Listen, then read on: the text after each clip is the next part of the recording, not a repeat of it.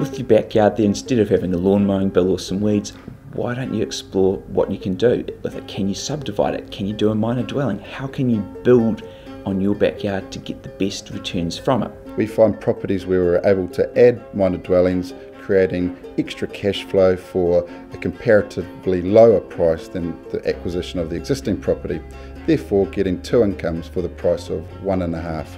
We're investors that have a building company as opposed to builders that have a building company. Way back when we started out doing this for ourselves, we were doing really well, and we had people come to us and ask us what we were doing and how we were doing it. And through that process, we've now got a building company where we work for others.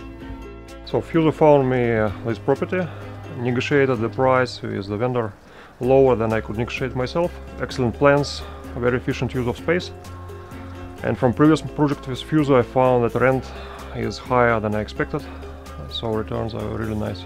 I've been property investing for over 6 years. I found my portfolio wasn't doing quite as well as I would like it to. I didn't have the right smarts, the team around me, the financial structure. And so I jumped on board with Fuzo, and they cemented all of that. It just took my portfolio from kind of here to like another level, so I'm really, really excited.